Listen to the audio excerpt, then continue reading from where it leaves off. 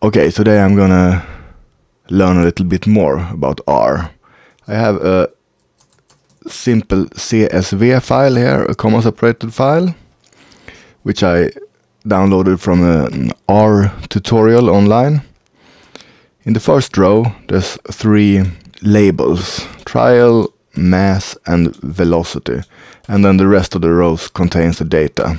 So the first row contains labels, a kind of a header, and the rest is data. And in the first column the data is characters, A or B, and in the second and third row for mass and velocity the data is numerical. Okay, so let's start R and try to read this simple.csv into R.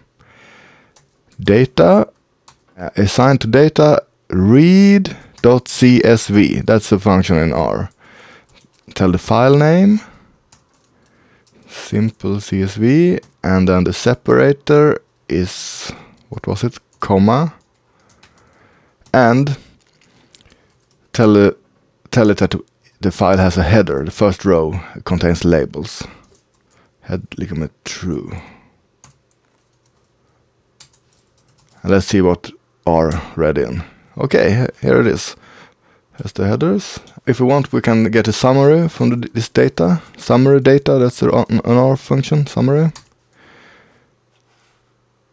In the trial columns there were 3 A's and 3 B's. In the mass column the minimum value was 5, maximum value 11.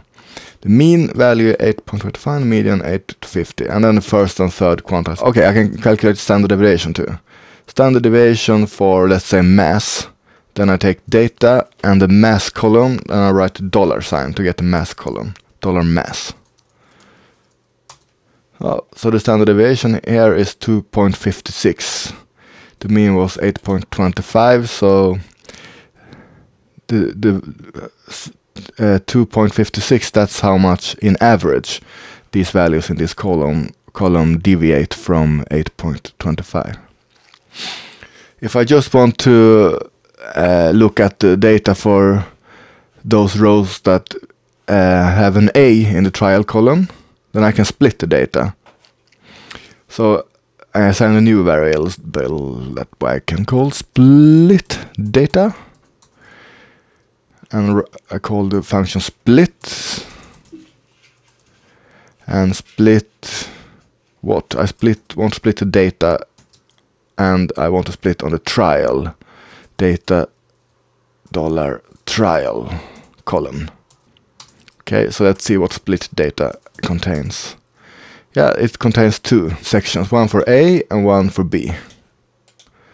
So I can read the masses and velocities only for A and the masses and velocities only for B. So I can get the summary for A, summary for split data,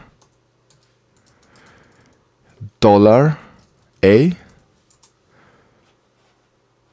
So here we can see the mean is actually 10.5 for A, and that seems to be correct. 10, 11 and 10.5. So if we want to get the standard deviation for A, let's see. SD calculates standard deviation. SD for split data $A and the mass column. And it's 0.5. And for the B column it's 1. Let's see, for B it's 5, 6, 7. Yeah, the mean is 6, and this deviates 1 from 6, and this also deviates 1 from 6. So that seems to be correct. And that's all there is to it. So now you can read a CSV file and do some calculations, and also split it on one column if you want.